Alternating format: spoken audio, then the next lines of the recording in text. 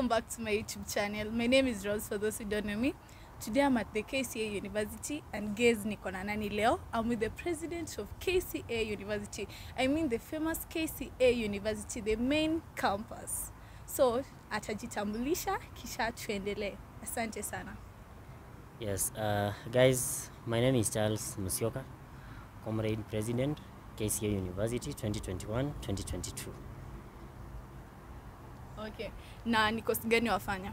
I'm taking a Bachelor of Commerce, specializing in accounting.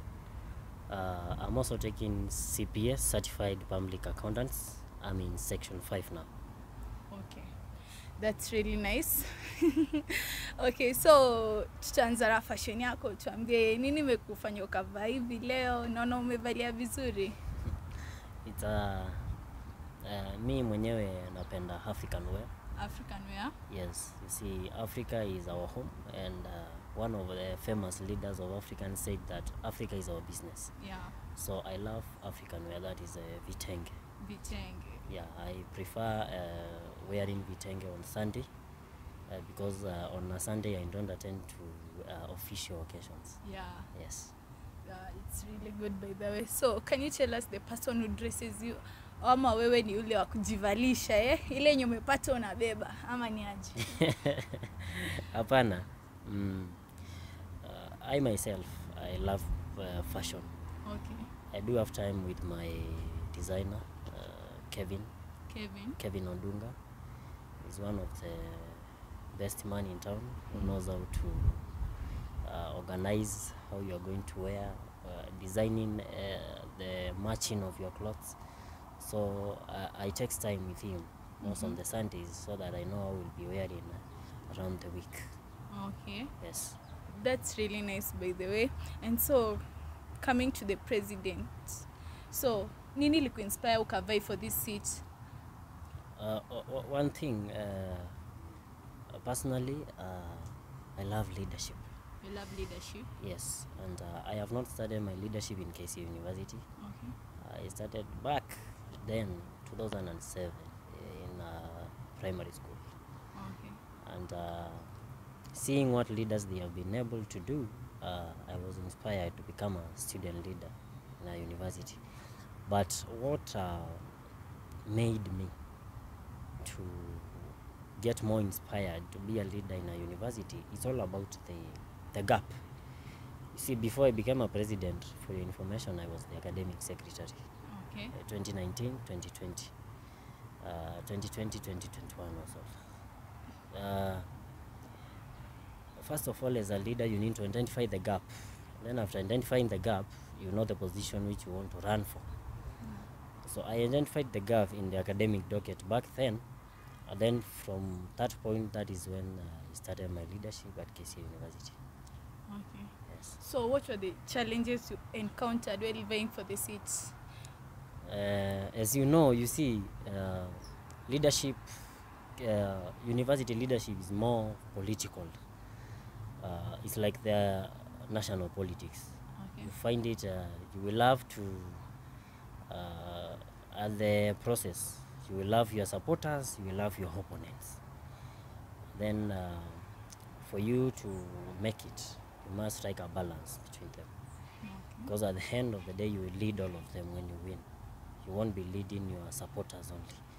You will lead even your opponents after you win. So you strike a balance. You listen to all of them. You listen to their ideas.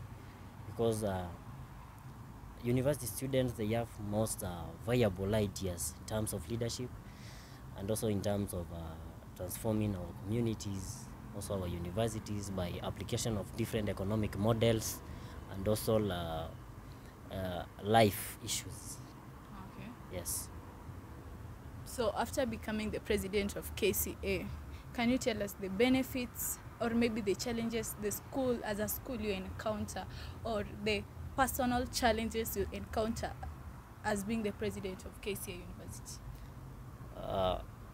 Personal challenges which I encounter as the KCA University president, they are not normal, but you will find that there are those things you want to do for yourself. There are your self goals you want to achieve as a person. But again, you find that there are students waiting for you to do a specific person for them. There are artists waiting for you to create themselves platforms. There are students with different high ideas in technology waiting for you to create avenues to showcase their ideas. So you find that most of the time you need to balance everything at the end of the day. Like you reduce your personal time to serve others. Yeah. Yeah. Because even me getting you personally, it was a bit tricky, yes? Because when you learn to kwenda na masaa, so what are the benefits?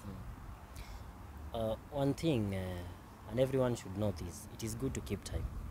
And because everyone knows time is the most precious resource we have in this world. And if you utilize your time well, all your plans, you will be able to implement your plans, you will be able to achieve your goals, and also you will be able to get more time to relax and also detox, if I may say, when you get tired. Okay. Yes. So as being the president of KCA University, how do you find this area?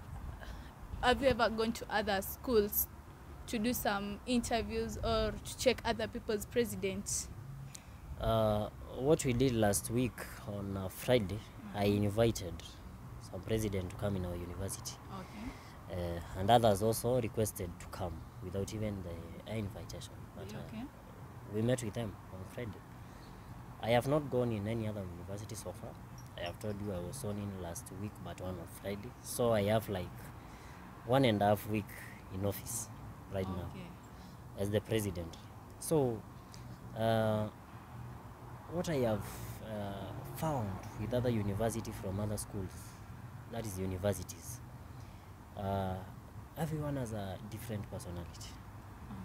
There are those in that position to achieve a certain political agenda and help their students. There are those who want to chip in the corporate world and also help their students.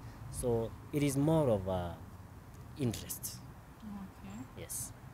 That's really nice. And so what's your advice to the students around KCA and even to the other youths out here who are looking to becoming the president, or just an advice to the youths outside here?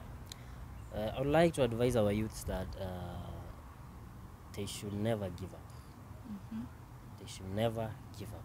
I know there are challenges, and we as youths, we do face a lot of challenges, financial challenges, social challenges. Even our youths, you have seen nowadays, they are killing themselves because of love. So yes, because of love issues. So you find that when we lose one life of a youth, it's like we have we've lost like 100 people in this world, because you never know how many lives could be touched by that one youth.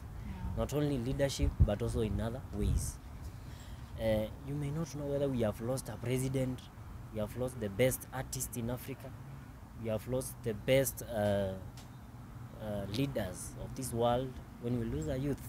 So it is so painful when I see young people losing their life because of petty issues, which they can engage with other people, discuss those matters, more so mental health and depression. That is what killing many of the youths, more so men, depression. You see, men, they don't speak out, they don't share their problems with other people. So I would like also to advise our men, they share out their issues with their close friends and those whom they think they will get some help from them. Okay. So what's your advice to these people, to the youths engaging out here in love, trying to balance with academics, at the same time they're trying to engage them in life issues, but they can't? One thing I would like to say is that youths, like those who are in university, there is no perfect time for dating. It isn't there. There is no perfect time. There is no perfect time to say now this is the right time for me in a university to date or to start dating. It is not there. It is not there. They need to sit down, think about it, and if at all they get the right person at this level, well and good. Yes, Okay. it is good you take time when you want to do some things. Don't engage in love while you know you are not capable of listening and tolerating the other people. Because you see, I think in love you are two people from different background with different personalities. Exactly. So you are not coming there to complement each other. You are coming there to know how to live together.